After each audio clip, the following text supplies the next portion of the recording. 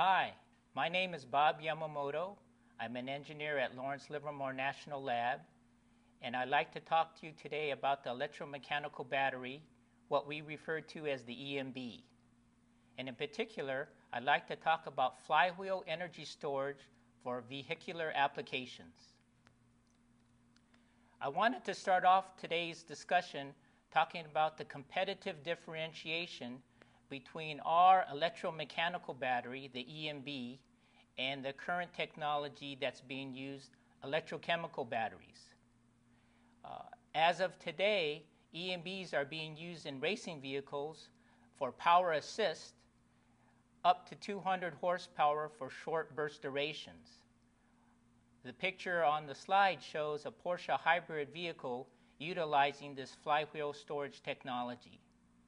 But with respect to the cost of the EMB battery pack relative to an electrochemical one, while no detailed analysis has been performed, the simplicity of the proposed systems and the absence of special fabrication techniques augurs well for competitive cost.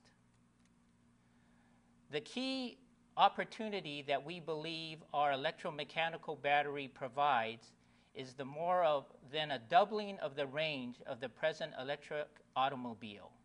Shown on this graph, watt hours per kilogram versus the two types of vehicles energy storage systems that we have looked at. The green shows our electromechanical battery, and the blue shows the current Nissan Leaf electric car.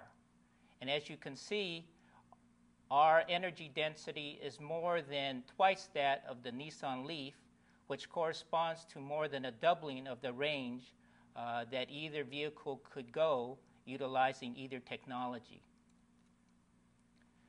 Livermore has developed a new generation of modular flywheel storage systems based on the use of some special technologies, and these include passive magnetic bearings and a novel type of electrostatic generator that is very light in weight, near 100% efficient, which implies it does not require active cooling. In these respects, our system and our flywheel design differs greatly from that used by today's commercial flywheel companies.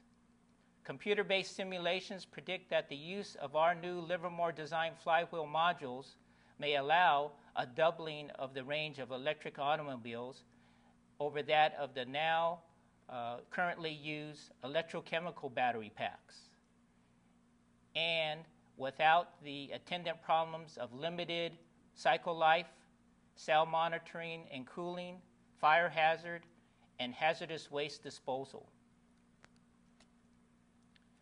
The integration of the three key technologies distinguishes Livermore's electromechanical battery from present-day flywheel systems.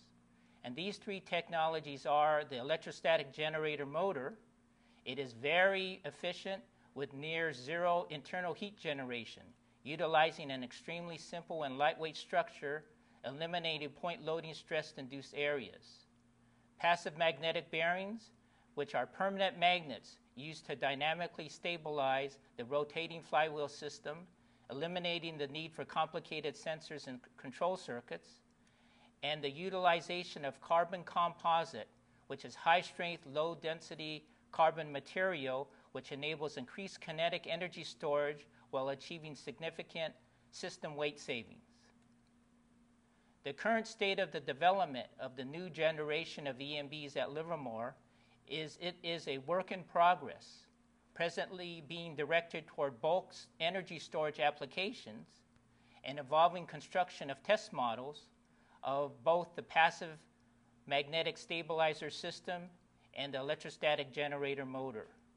As you can see on the photos on the right-hand side, this is time-lapse of the fabrication of the flywheel system, utilizing S-glass all the way through the carbon composite fiber itself. Work on vehicular applications of the new design EMBs has been limited to computer simulations of the mechanical and electrical components of small modular units involving vehicle-related special problems such as the transit accelerations that occur during operation and the need for long self-discharge times. The graph shown here represents two types of charging circuits that we have looked at, the Trump-type charging circuit and our parametric resonant charging circuit. The Trump circuit utilizes 46.9 charging DC voltage, whereas the parametric charging circuit utilizes roughly half of that, 24.4 charging DC voltage. But as you can see, the AC power output for the parametric resonant charging circuit is 134 kilowatts, over an order of magnitude more than that of the Trump-type charging circuit. This is one of examples that we believe we really provide enhanced performance of our electromechanical battery system. The new generation Livermore modular EMBs are ongoing work. It involves concepts that have never before been incorporated in Flywheel energy systems. We believe that these concepts offer up new opportunities for applications such as battery packs or full electric or hybrid electric vehicles.